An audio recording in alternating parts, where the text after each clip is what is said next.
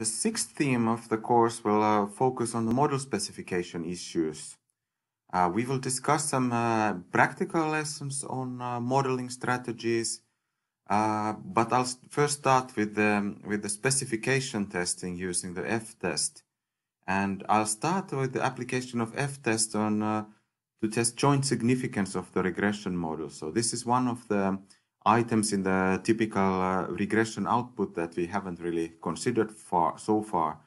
And in the next lesson, I will then apply it to the hypothesis testing on some parameter restrictions. So what do we mean by joint significance?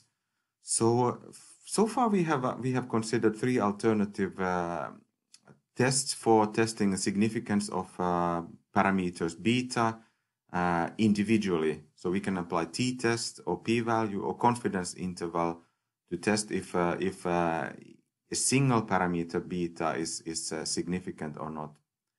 But particularly in the multiple regression context, we might see that some of the regressors are significant while others are not. So it could be interesting to test also, is the model as a whole significant? So this is what this term joint significance refers to, that we will test that are multiple parameters beta jointly significant or not. And as I mentioned, this is one of the items in the usual regression output. So this is again from Excel, but similar F statistic you can also find from the Stata output, and probably also in many other statistical software. So I have highlighted here with the red color, so you can see this F statistic and the significance of F. And I'll come back to that a little bit later, how to read those statistics. So firstly, what is the hypothesis that we are testing? So for the F-test of joint significance, the null hypothesis is always stated that all of these beta coefficients, except for the constant beta 1, are equal to 0. So beta 2, beta 3, and all the way to beta k, all of them are equal to 0. So in that sense, it would imply that the true model is just constant plus error term epsilon. So that would mean that none of the explanatory variables have any impact on y if the null hypothesis is true. Then the alternative hypothesis states that at least some of the regressors have actually some impact on the dependent variable. So I also point out on the bottom part of the slide that in the case of the single regression model, of course, this just boils down to testing significance of beta 2 coefficients. So this idea of joint significance becomes only relevant in the case of multiple regression with many explanatory variables. I come back to the connection to the single regression case later on this video. Okay, so that's the null hypothesis and alternative hypothesis. We are testing that does the model as a whole explain anything or not. So now, of course, it's good to remember that so far we have just measured the empirical fit of the model by the coefficient of determination, which we also typically abbreviate as R squared because it is literally the squared value of the correlation coefficient in the single regression case. So as an intuition to this test, then obviously if the null hypothesis is true, that if none of the explanatory variables x have any real impact on the y variable, we would expect to see that the R squared statistic to be relatively close to 0.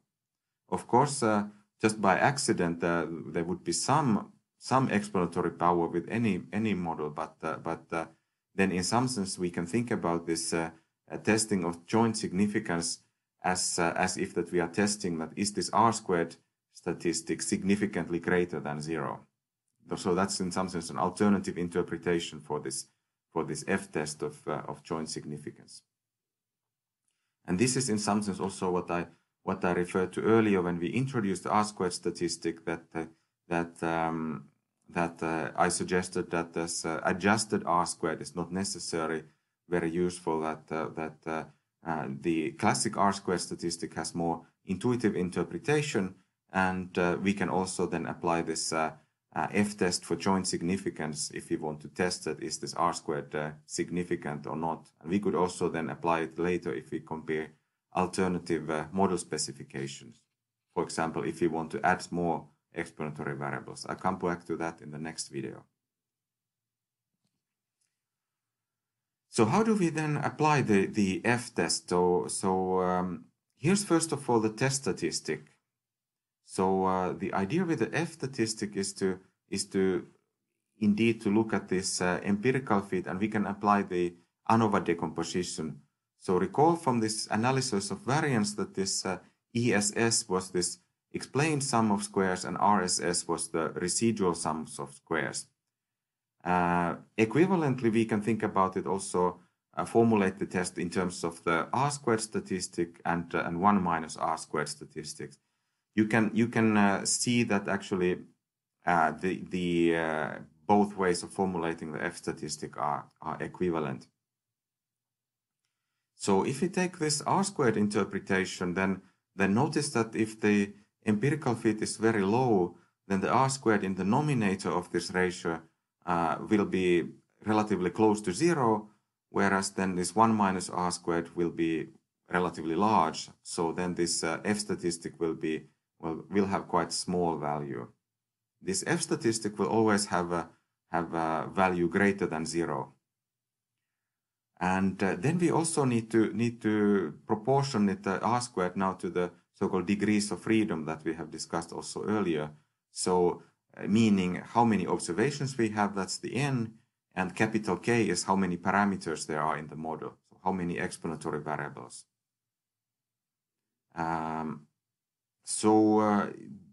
Then we take this also into account in the F statistic. So this is exactly the reason why then this F test can also be used to test that if adding more variables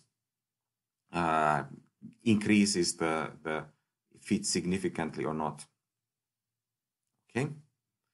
So as I mentioned, the F statistic is always greater than 0, and the higher the R-squared statistic, in other words, a better empirical fit the model has, then the bigger this F statistic will be.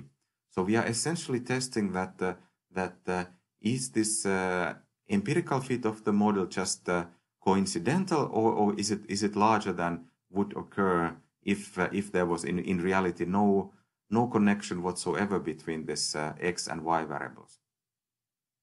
So we compare the test statistic to the critical value of the corresponding F distribution. So the F distribution is something that we haven't used so far in this course. So the F distribution also has this also has 2 degrees of freedom, which are specified here as k minus 1. So it's the number of parameters minus 1, and n minus k, which is the number of observations minus number of parameters. So these are the 2 arguments for the F distribution. So to get the critical values of the F distribution, then of course we also need to specify the significance level. So usually we would use again this 5% significance or perhaps 1% significance level.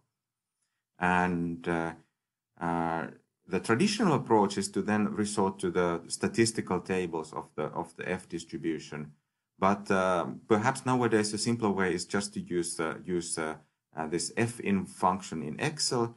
So you can get directly the critical value with this fin function that I have stated here with the green color. So there, as the arguments of the fin function, you need to state the probability, which is the significance level, for example 5%, and then you put these degrees of freedom. So first one is this k minus 1, and second one is n minus k. So with those information, Excel calculates you the critical value of the F distribution. So here's some graphical illustration of how the F distribution would look like at different parameter values. So it is typically kind of skewed asymmetric distribution. It doesn't have negative values, and then of course the critical values we take from the right tail of the distribution, where there will be, in some sense, the cumulative distribution function of the F distribution has the value of 0.95 or 0.99. So here's also some illustration of how the critical value of the F distribution depends on the sample size. So I have here restricted to the case of single regression. So the first degree of freedom is just 1, and I have constant level of 5% significance level, and I have adjusted here the sample size. So notice that the critical value of the F distribution starts to decrease, of course, when the sample size increases, but it's somewhere approximately close to the value of 4.